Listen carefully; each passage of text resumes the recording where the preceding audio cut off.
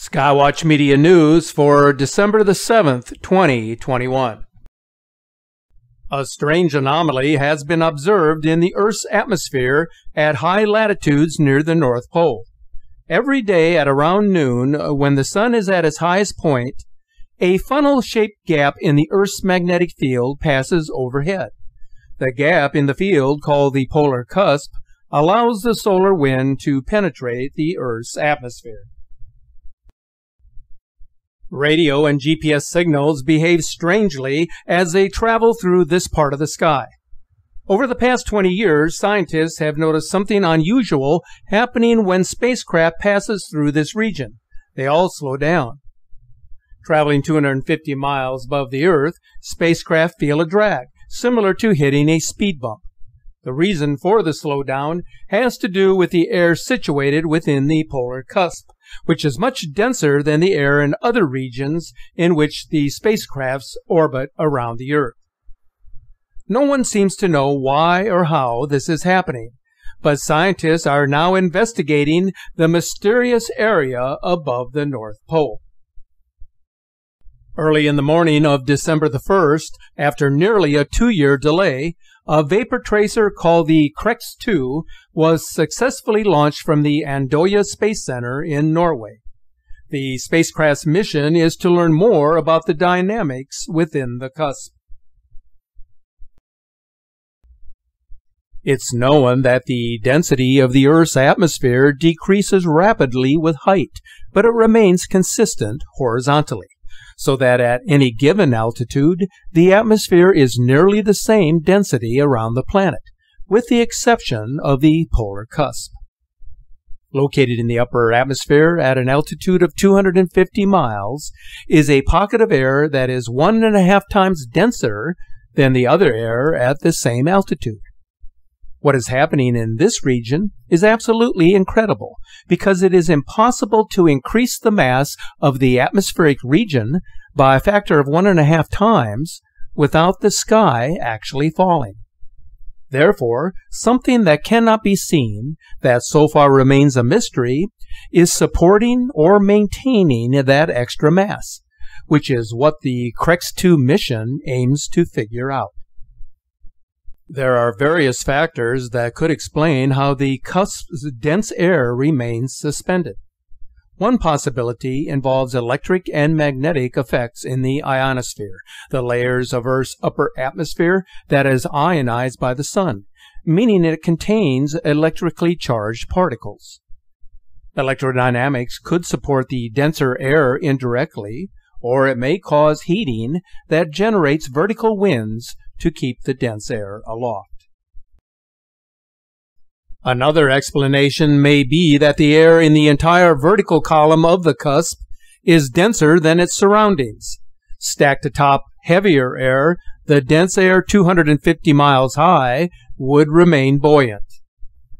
The Eclipse rocket ejected 20 small canisters, each with their own rocket motor. They traveled in all 4 directions. The canisters were timed to rupture at different altitudes. As they burst, they released vapor tracers, particles often found in firework displays which glow by scattering sunlight or upon exposure to oxygen in a 3-dimensional grid in the sky. The wind painted the sky with these glowing clouds, revealing how air moves in this unusual section of the atmosphere. The logistics of the mission were quite complicated. The tracers had to be seen from several vantage points in order to obtain a better understanding of the wind patterns. Scientists were stationed across Scandinavia, from Greenland to Finland, in order to photograph the tracers over a period of between 20 and 30 minutes.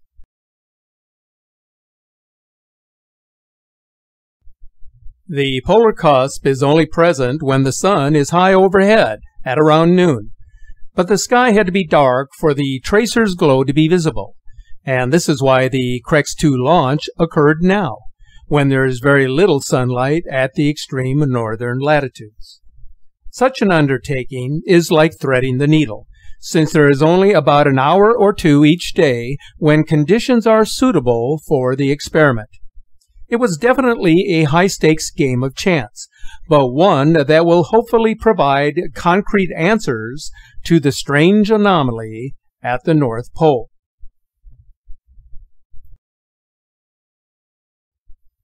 In the early morning hours of December the 4th, the Earth, the new moon, and the Sun lined up together for a total solar eclipse over the continent of Antarctica.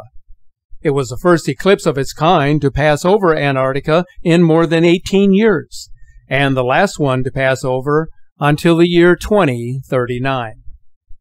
The eclipse was unusual in that it ran backwards, with the moon passing across the disk of the Sun from left to right.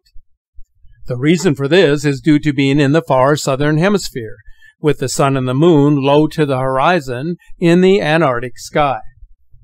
But for those who were watching or recording the event, they were looking at the two celestial objects upside down, compared to what would normally be seen in the northern hemisphere. Normally, during a solar eclipse, the shadow of the moon passes across the surface of the Earth from west to east, as it did in the August of 2017 total eclipse. But during this event, the shadow of the moon started in the east and ended in the west. Here are the images and footage of the second and the last total eclipse of 2021.